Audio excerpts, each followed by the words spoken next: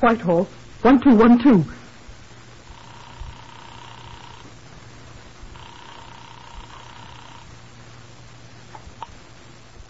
This is Scotland Yard.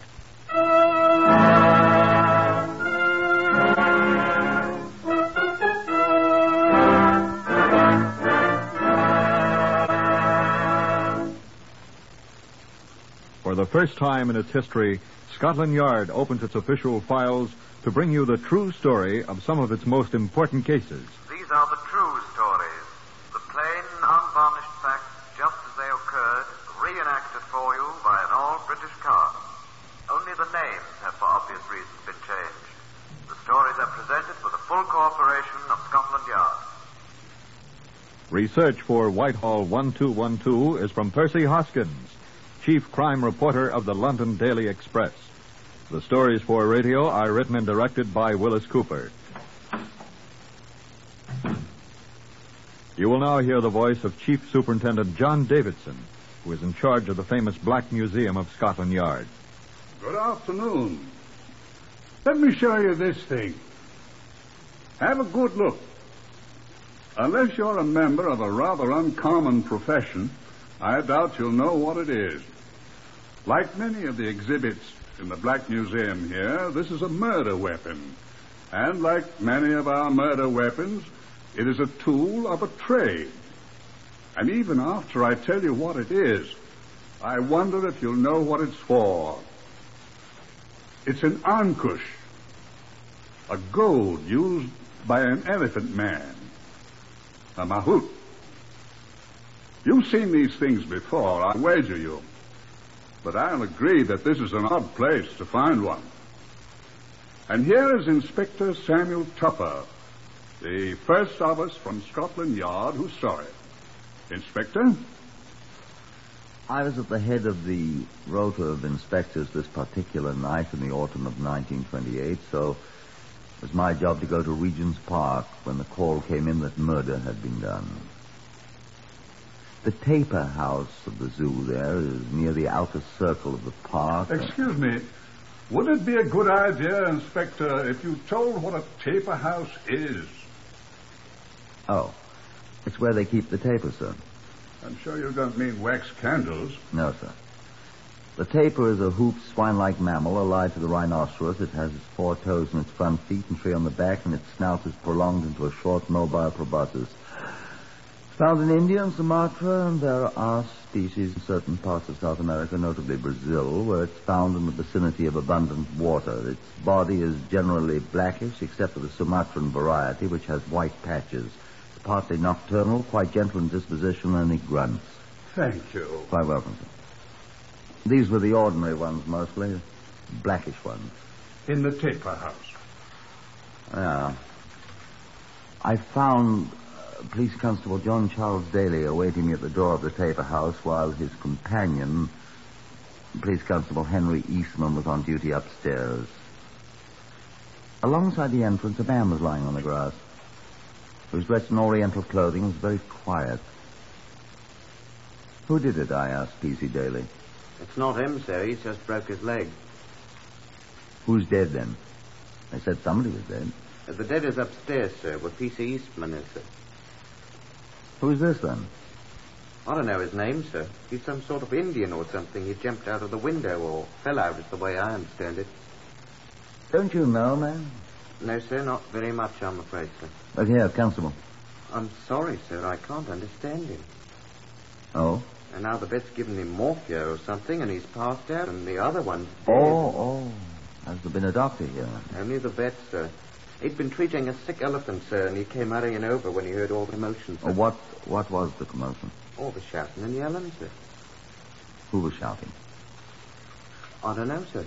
That's what the vet said attracted him, and he came hurrying over.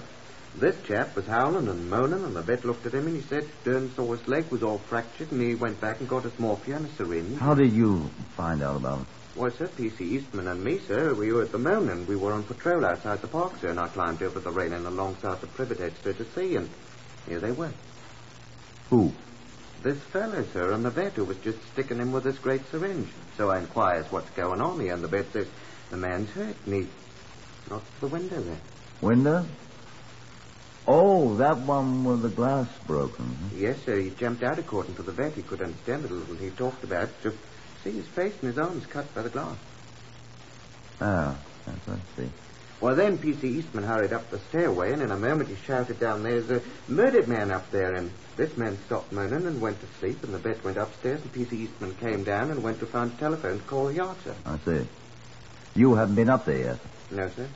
First I was here while P.C. Eastman was up there, and then I was here whilst he went to make the telephone call, and then I was here until you arrived, sir. You don't know anything about the murder, then? No, sir. I've been here, but I could go up with you now, sir, if you like. I don't think this chap's very likely to get up and walk off for a long while. Well, morphia wet off, you know. Yes, sir, but he has a broken leg. And besides, the vet has been working on an elephant. I doubt he remembered to change the dose in the syringe, sir.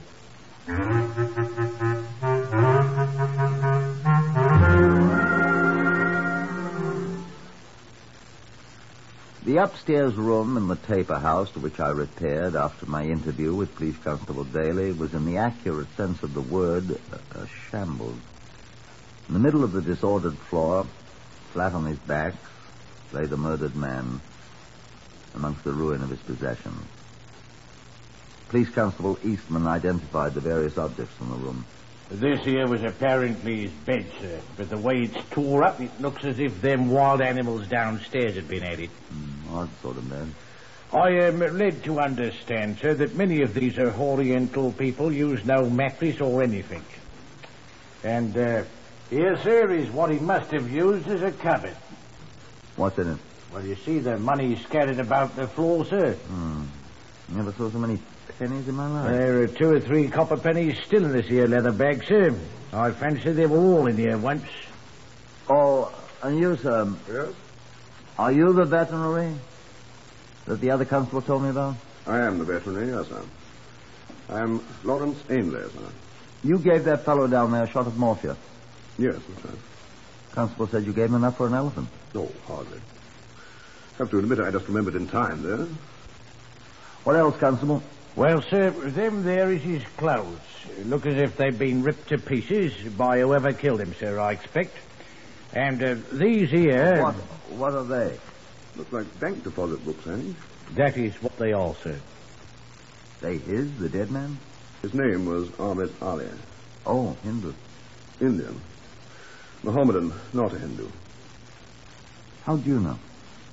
He's very well known around the zoo here. That is the name on the bank book, sir. It was his. Let's see. Quite a respectable balance, sir. £212. Never mind that. What about him? He is dead, sir. I don't see how you could tell, Constable. Well, sir, he's been beaten about the head. Something horrid, sir. Oh. Didn't know you was joking, sir.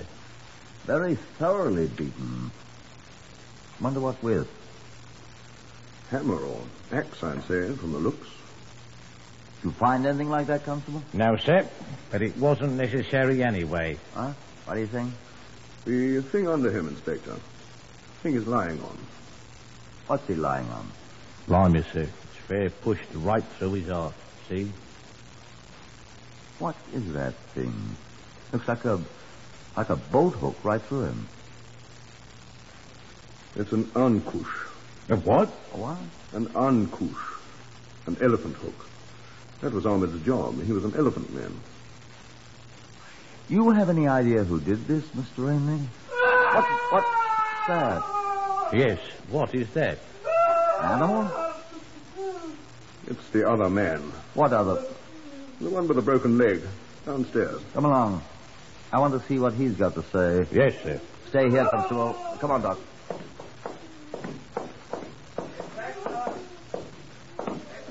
Coming. Who is this one? Do you know, Doctor? Another elephant man. He lives here with Ahmed Ali. Anyone else in the building? Nobody but Taper. Very good thing I gave him that shot. Was he badly hurt? Well, he has that broken leg, and he's been battered about the head. But whoever killed Ahmed tried to do the same to him, I'd say. He's come to, sir. How does he feel? He sounds terrible. Let's have a look at him. Oh, Tom. You know the fellow? Yes, of course. Sure, Tom. I straightened out his leg a bit, but we'd better find a real people doctor, you know. Constable, go find a telephone, please. Yes. What are you going to do with him, Inspector? Tom. You know what to do, Constable. Telephone for an ambulance, sir. I'll have him taken to King's Cross, sir. That's the nearest hospital. Right. Go with him and stay till you're relieved. I'll want to know whatever he says. I can't understand that, sir. It's Hindi he's speaking, but he's a Burman. Go call the ambulance, Constable. Yes, sir. How is it you know all about this flight? I thought you were a veterinary.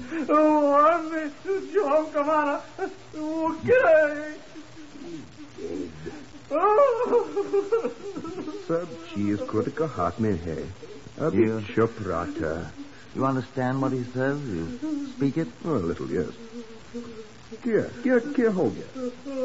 Ask him what happened, will you? That's what I am asking him. क्या हो गया?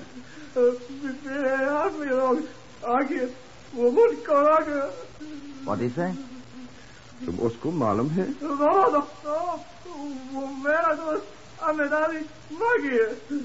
What's he say? Astibo. He says some yellow men came. Yellow men? Chinese? Here, वो China लोग हैं, boss?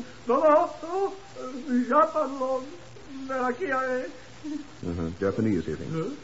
Ask him if he recognized them. He said no.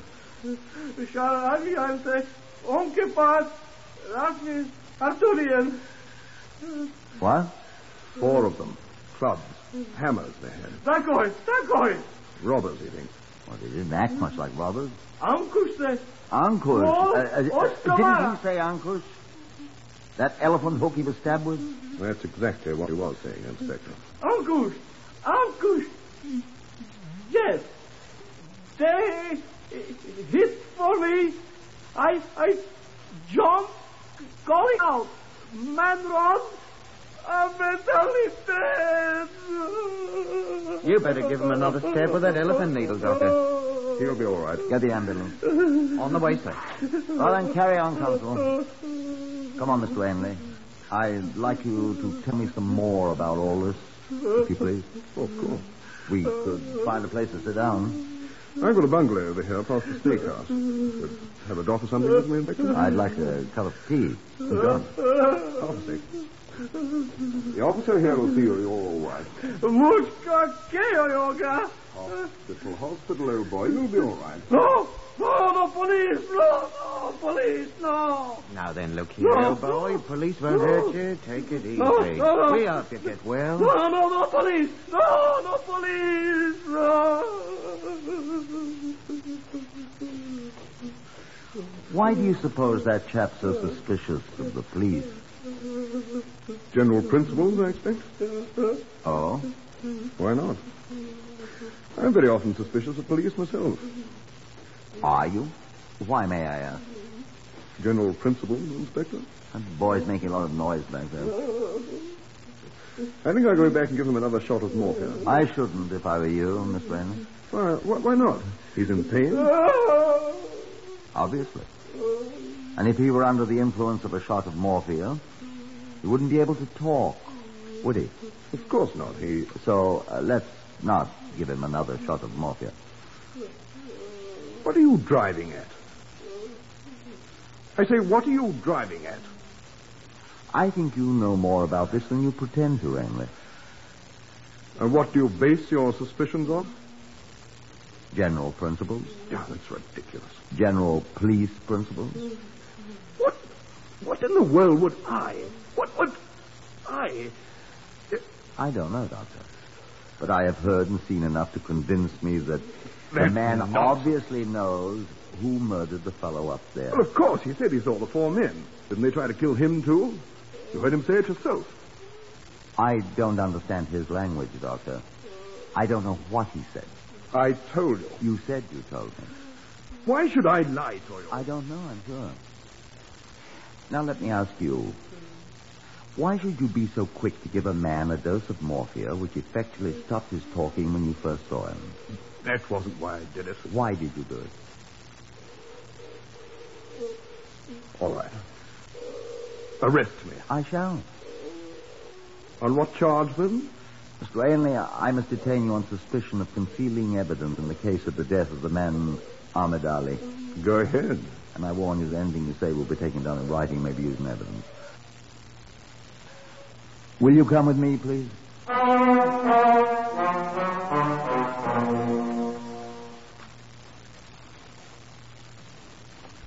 Did you ever hear a taper?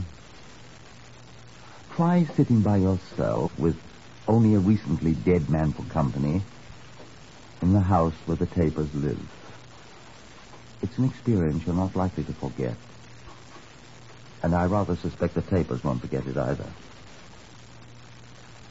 Constable Eastman had taken Mr. Ainley in charge and had escorted him to the doctor's bungalow near the Snake House, where he had telephoned Scotland Yard for assistance in carting the doctor off to jail.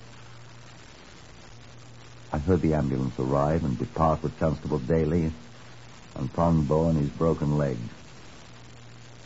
That left me, the dead man, and the tapers to ourselves. I waited. The dead man waited. The tapers.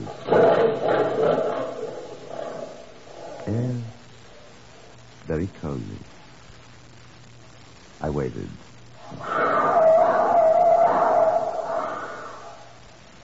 Panther, I believe. Crocodile, no doubt. I perspired gently. Ahmed Ali lay there quietly under the glare from the little incandescent bulb. We stared at each other. And then, exactly like an old Leslie Howard Scarlet Pimpernel picture, the door opened slowly. And a man who looked like Leslie Howard stood there smiling at me. I say, you're not the dead man, are you? Who are you? Oh, I say, old fellow, did I frighten you? I'm so sorry. These rubber soles I'm always wearing, they tell me I sit about like a blooming ghost or something. But I assure you I'm not. Who the devil are you? Oh, sorry, I'm George Scott. I'm afraid I'm a police surgeon. Didn't Constable Eastman telephone you I was on my way? I must have frightened you out of your... You didn't frighten me at all, old man. I was a little startled, I admit, but... Where was that? Only a taper. Oh, yes, this is the taper house, Constable Eastman said. Where is Eastman? Putting the car somewhere. I came on... In your rubber sole shoes? Oh, I say, I am sorry about frightening you out of your... You didn't frighten me, I said. Well, sorry anyway. I didn't mean to, you know. Pity Eastman didn't telephone you. There isn't any telephone here. Should have thought of that. Tapers don't use telephones, do they? This the dead chap? Yes. Must look at him. What I came for, you know. Well, as Eliza Doolittle said, it's my belief they done him in. Allowing for the difference in genders, of course. Who did it? Don't know yet. Well, what's that? That's not a taper.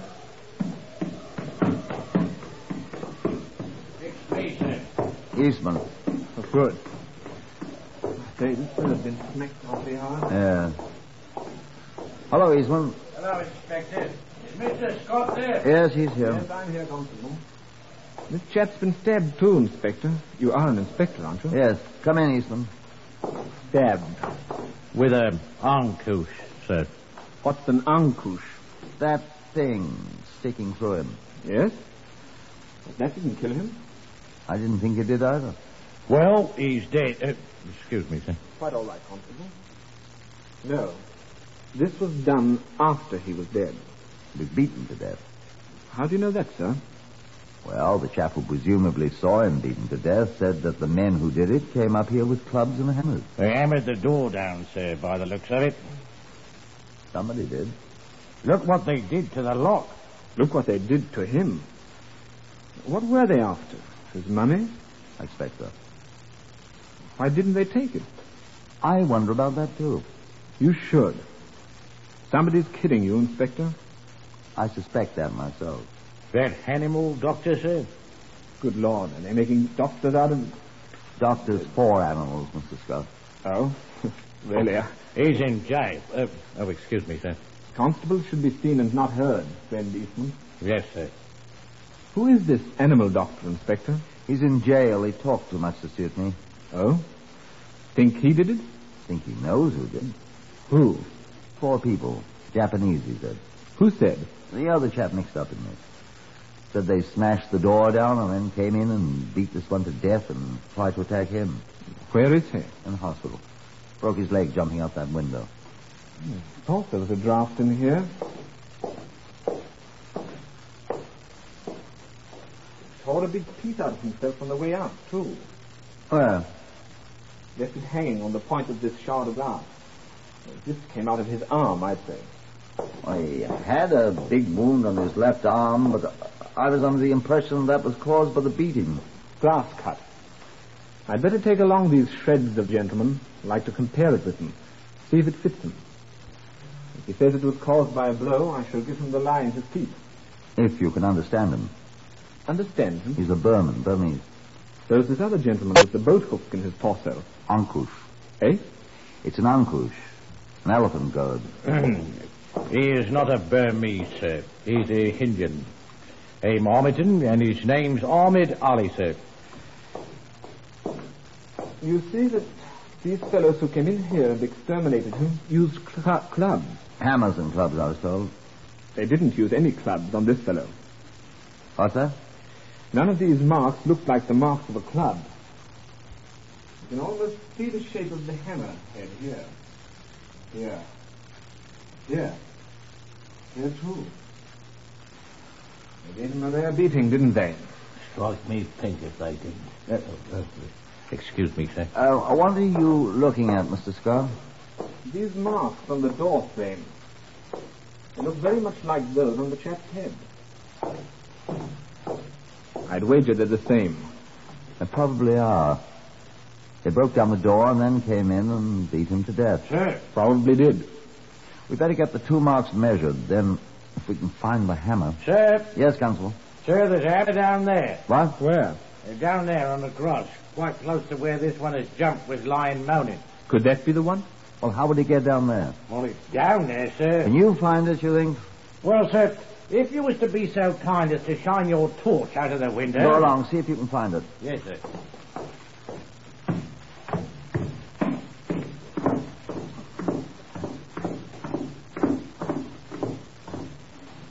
What I want to know is how he could have got down there. Probably wrenched it away from one of the assassins and left through the window with it. What?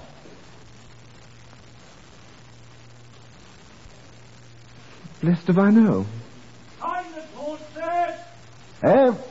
Where are you? To the right, sir. Left, I mean. There it is. I can see it from here. That's it, Constable. Fetch it on up. Oh, it's all bloody, sir. What did you expect? Ostrich feathers?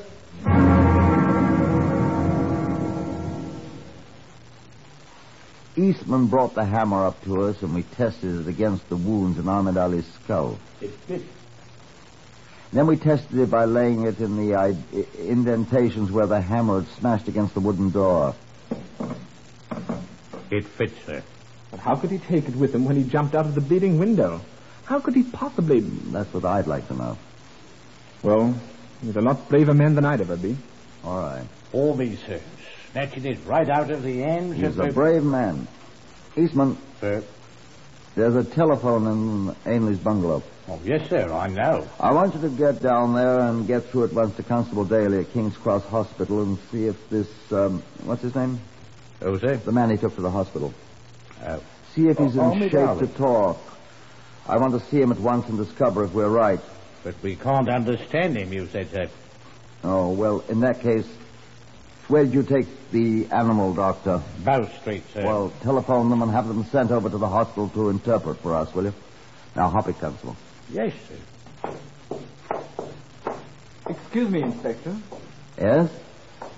Wasn't this supposed to be the door that was hammered down by the murderers? Yes. Before the murder? Yes, of course. And we know it was done with the same hammer that murdered the fellow. We know that. Look at the marks the hammer made. on the doorframe. Yes. Yes, what?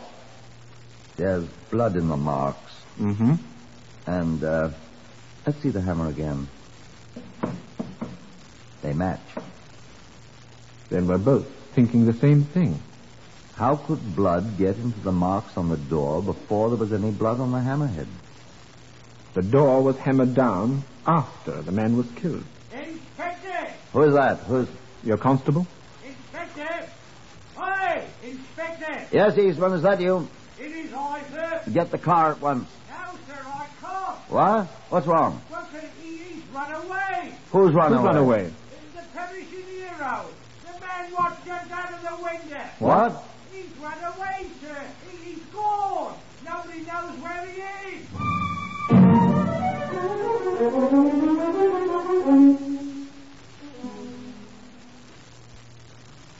We found him. After a 2-week search. He was hiding in the cellar of Mr. Ainley's bungalow at the zoo. Ainley found him. I also heard Ainley tell you.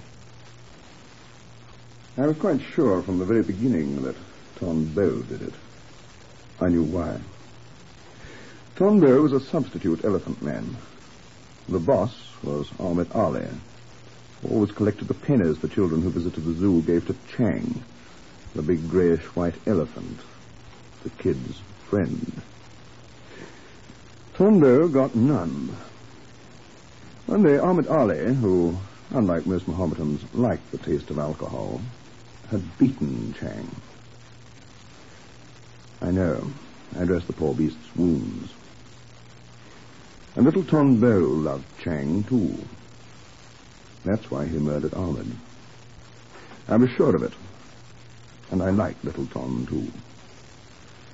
I was sure we'd find him hiding with his poor broken leg in the cellar of the bungalow, by the window.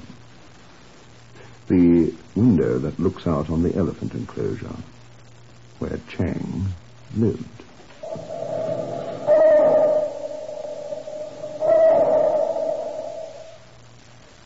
So they brought the little elephant man to trial, and they sentenced him to hang. But there was a great and good man who stood beside little Tonbeau before the Criminal Court of Appeals.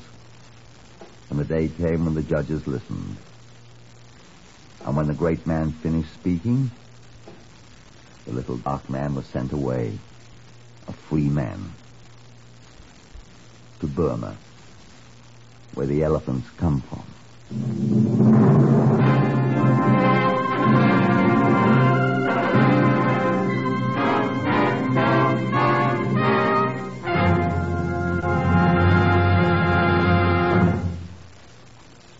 Heard today in Whitehall 1212, Horace Braham as Inspector Tupper.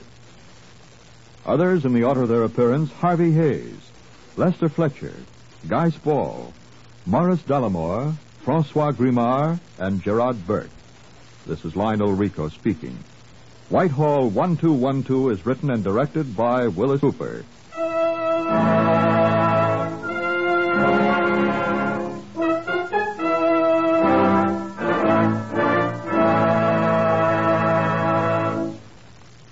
Thousands of Americans have made blood donations to our armed forces.